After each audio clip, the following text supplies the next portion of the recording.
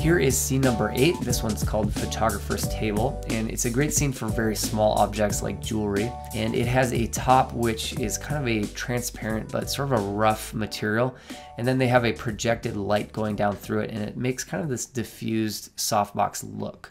All right, so here are the settings for it. We have bend, so you can play around with that top part and the angle at which it comes down. We actually have a black option if you want to play around with that. You should probably tick that on for the start and change your settings based on that. We'll go with the white look for now. So here's the projector on top, and that is what is projecting the light through this object. So that's this piece right here. So we can play with the X, Y, Z, but if we do the Z, it pulls that light up and away from that material, and that's going to make more of a kind of a diffused look. The closer it gets down to that glass object, the more of a sharp look. So if you want it more diffused, you pull it up a little bit, and we can play with the temperature, make it more of a orange look, and then you can see what that light is doing a little bit more. Maybe play around with the power a bit.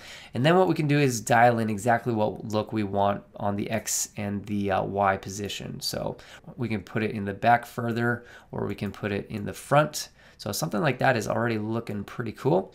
And we can also scale up this projected light on the top. And then the last piece we have is this plate on the bottom, which has light on it, and that is the backlight.